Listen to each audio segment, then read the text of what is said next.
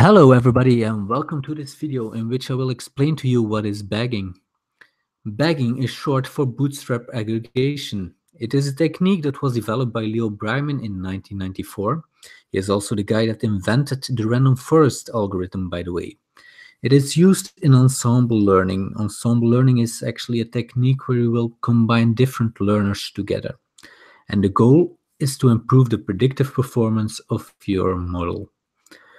It starts with a bootstrap. So bootstrapping is taking random samples with replacement. So very easy actually. And then aggregating. So you have different bootstrap samples. So you have to combine them one way or another. You can do this by taking the mean, for example. How does it work? I will give you a clear example how the bagging works. So imagine that we have a customer database. In this case, we have only 5 clients in our database. So we will take some Bootstrap samples out of this database. So you see a Bootstrap sample 1. In this Bootstrap sample, we have client 1, and client 4. So client 1 is in there 2 times, which is possible because it's with replacement, so it can be that the client is in a sample multiple times.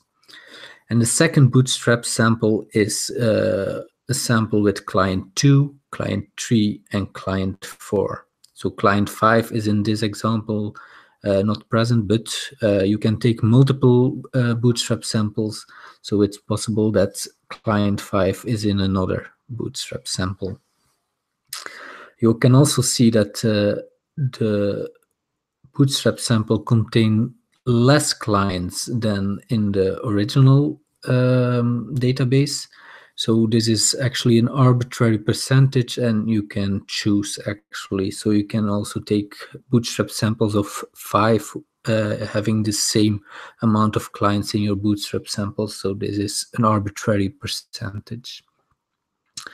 So the next step is create a model for every of these Bootstrap samples.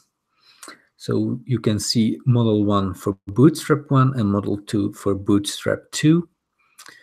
In the case of a random forest, these models will be decision trees, for example.